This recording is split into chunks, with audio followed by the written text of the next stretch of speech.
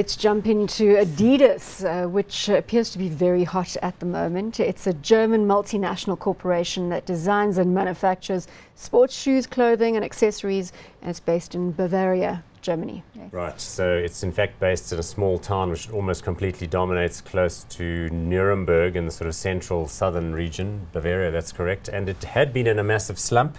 But we'll see in a minute, it's having a real resurgence of fortunes. Market cap here, 30.8 billion euros. It's got a PE ratio of 31 and a dividend yield of just over 1%.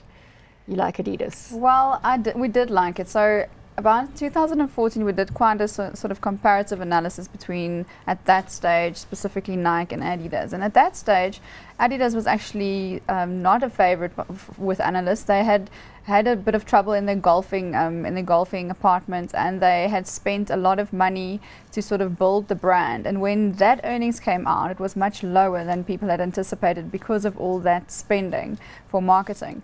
So then came the World Cup in 2014. It got a lot of traction because they were obviously the supplier of balls there and many other things. And people started liking Adidas again. And sort of from that point, it just went up. And it's now over 100% return from that phase.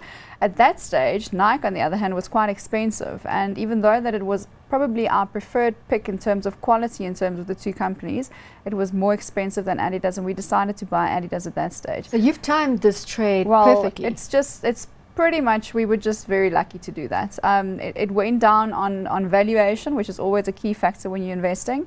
And then obviously both these companies we thought offered upside. Probably Adidas at that time, the market didn't really expect. So now we've switched the investment to Nike because we still think Nike is the superior brand. Mia's being modest. It was a well-timed trade. Yeah, and I remember a show where we went through these stocks and we agreed that Adidas was hot. Let's look at the share chart. So this is probably the, yes it is, it's the Frankfurt listed ADS, so it's priced in euros. And you can see exactly that. It was in a world of trouble in 2014. They'd invested also in Russia in a big way just prior to Russia's economic collapse because of oil prices and the Crimean invasion. And they just couldn't really put anything together. TaylorMade was in huge trouble, that's the golfing brand. Plus they hadn't done any new technical innovation on the running shoes, but they kind of fixed all of that stuff. New CEO, an ex-Henkel man. And this is a good value play if you had bought at the lower levels. Absolutely, but now sort of it looks a little bit full. With that PE of 31. Yes, I'd much prefer getting into Nike now than into Adidas. Look, the fact is, here's a pair of Adidas running shoes. That is a tremendous and very visible brand. You're going to have to hold it up, camera. Oh, there we go. Running shoes. No, not shorts. Running shoes, shorts. How did I say that? I mean, the three-stripe brand is so visible and so strong and so easily protected and so universal.